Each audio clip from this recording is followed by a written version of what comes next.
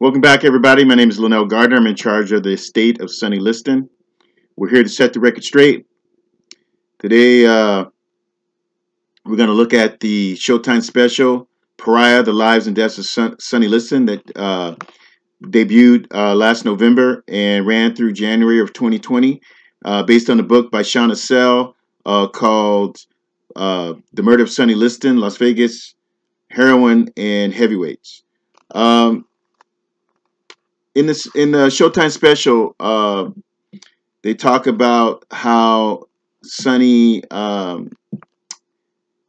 released early. He was supposed to spend 5 years in federal prison for armed robbery, and he only did 3.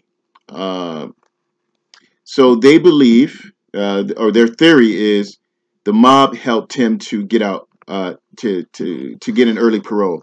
Um, Now let's think about that. The mob, who uh,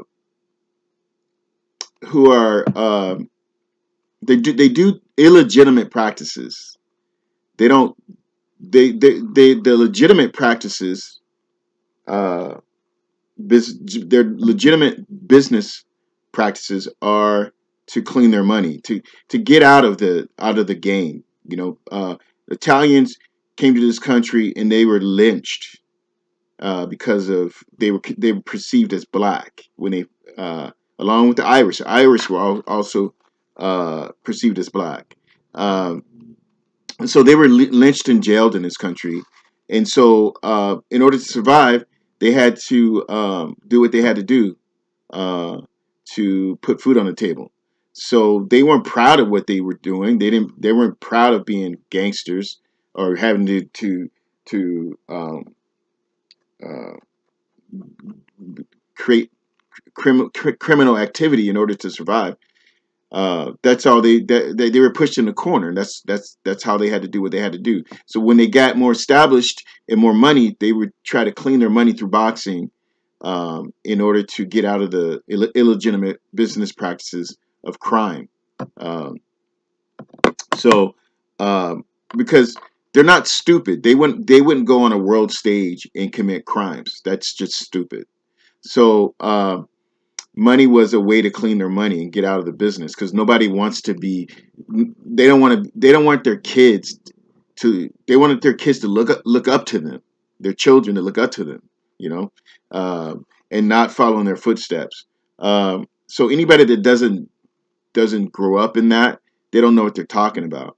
And a lot of these journalists, they have no idea what they're talking about. I mean, maybe they see these crime movies and that's where they get their ideas from, but they don't. 99% of them don't know what the hell they're talking about when it comes to growing up in the life, um, or knowing people that grew up in the life. So anyway, we're gonna fact check the Showtime special, Pariah: The Lives and Deaths of Sonny Liston, and see what they say about Sonny's time in federal prison.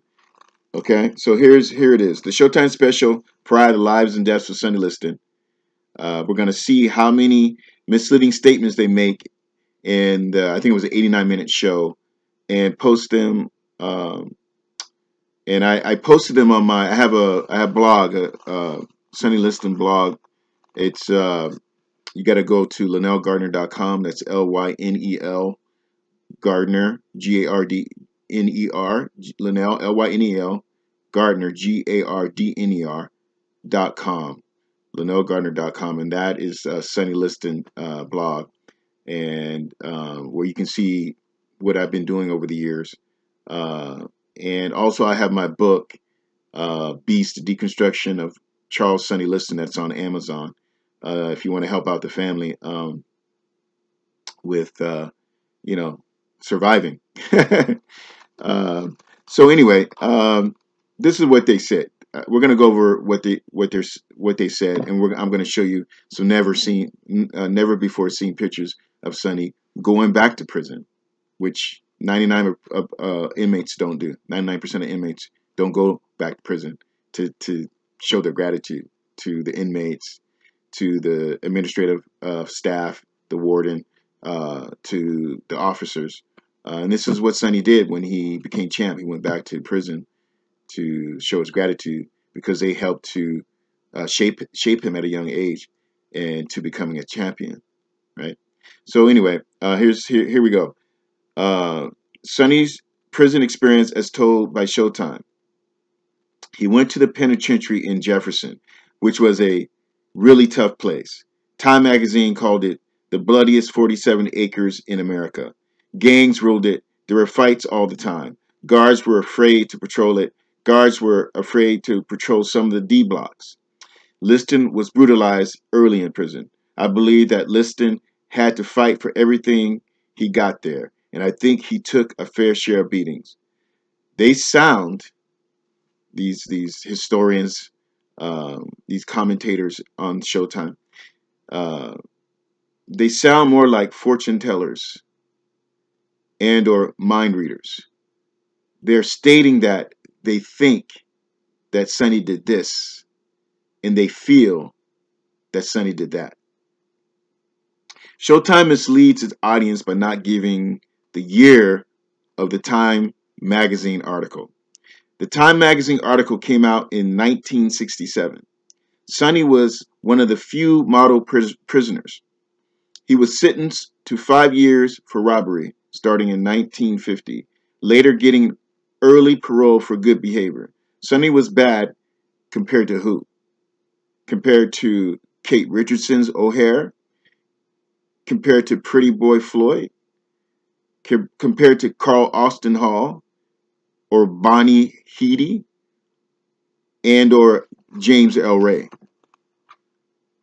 who also spent time at Jefferson Prison, some even serving longer terms than Sonny.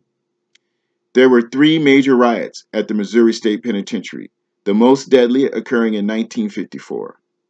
Sonny was not there for that riot. Why? Because he was paroled in 1952. So now I'm going to show you some never before seen photos of Sonny going back to prison, which, like I said earlier, why would somebody, if it was so brutal and so much hardship there and so violent, as they say it, like they believe it was, or like they say it was, why the hell would he go back there? What incentive would he go back to prison for? He went back to prison because he wanted to show them what he's done with his life, how he changed his life, how they helped him set him up for greatness. So here's Sonny getting a haircut from the prison barber.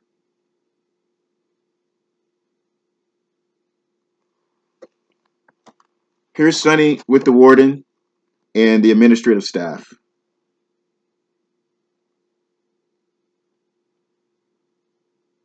It's like a happy place to me. Here's the registry with Sonny's signature. It's probably hard to see when he went into prison that day. The registry. I think it's the register. Yeah, register. There's his signature right there of him going into prison that day. And I got these from the prison. It's a museum now, and he's honored there. They have his cell still there. It's one of the major his cell and his where he fought and all that, where he trained and fought in the ring. That's one of the major displays at the prison, at the museum. Is that the same one? There he is. Not sure who this gentleman is. It might be one of the. Oh, that might be the. I think that's the agent. The either the sports writer that got him connected to the boxing. Got him outside connections to becoming a professional boxer or competitive boxer, amateur boxer. I think that might be him. I can double check on that and get back to you. There was a sports writer that helped Sonny to make connections on the outside. And I think people have seen this one. I think that I think that one's been seen. It may or may not, but I think that might. Yeah, I think that one's out in the. This one's out in the public domain. Um, so just think about how hard it would have been for the mob to go into to get Sonny out. I mean, the rumor is Showtime is saying that the mob got found a way to get Sonny out of prison early. Now, this is an unchallenged boxer in the professional circuit who's fighting inmates. Why would they take such a risk? I mean, they have boxers on the outside that are caliber that are already in the boxing profession. Why would they why would they take such a risk? And so they're going to go to try to bribe federal uh, administrators. It's a federal prison, so that means they would have to bribe the warden. They would have to bribe politicians, uh, and they would have to bribe the governor to get Sonny out. All for a guy that has yet to prove himself in professional boxing or even amateur boxing. That's just far fetched. That's just too far fetched. There's his signature again. So anyway, there's a lot more. I mean, you can read my book, and you know what you can do is you make your own comparisons between my book and the Showtime special, my book and Shaun ASSAEL's book. Make your comparisons and see how my book is similar to theirs. And remember, my book came out in 2013, Shaun's came out in 2016, and the Showtime special came out in 2020. Plus, my notes from my notes are in the library, have been in the Library of Congress since 2008. So, and I was the first one to talk about those issues in my book because that's just how I think. I don't think like Harvard professors and Purdue professors and Ohio State professors because they don't have my experiences. All black people don't think alike. That's why you had so many different.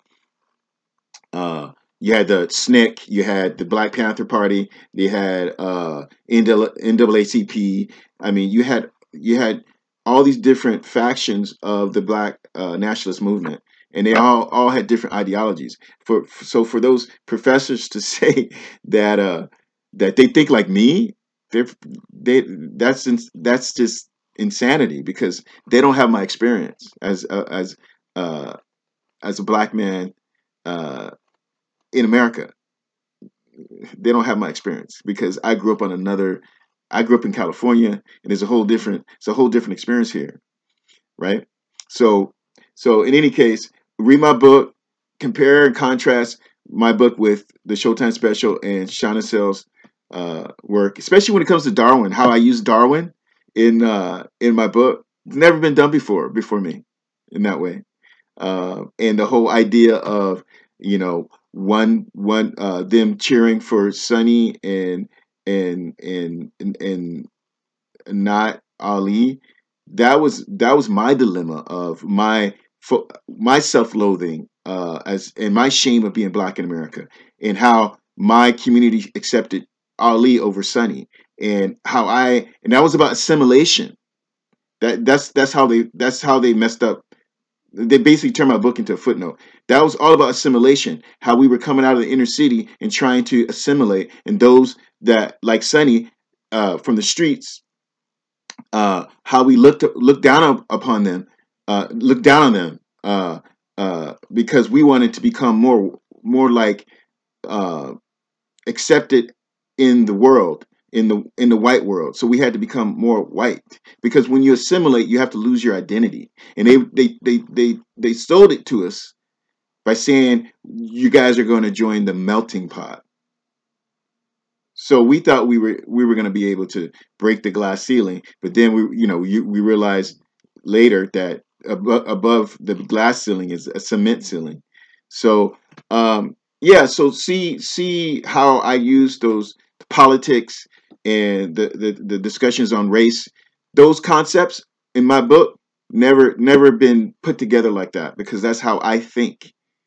And you'll see, and you go back and through history and look at all the books on Sonny and all the documentaries on Sonny, you'll never see anybody put Sonny's story together the way I did. And that's why they needed a fresh look. They needed a fresh look when it came to the Showtime special, because they wanted, because my whole idea was I wanted to bring Sonny to the millennial mark, to the millennials, and reintroduce Sonny to the millennials.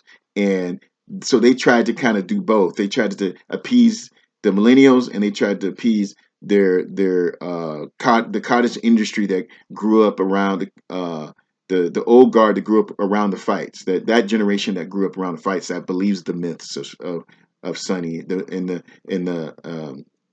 hyperbole and all that uh, mythos about Sonny. They wanted it both ways. So um, yeah, check that out, and we're gonna continue to bring you more info and more facts. Thanks for listening. Take care.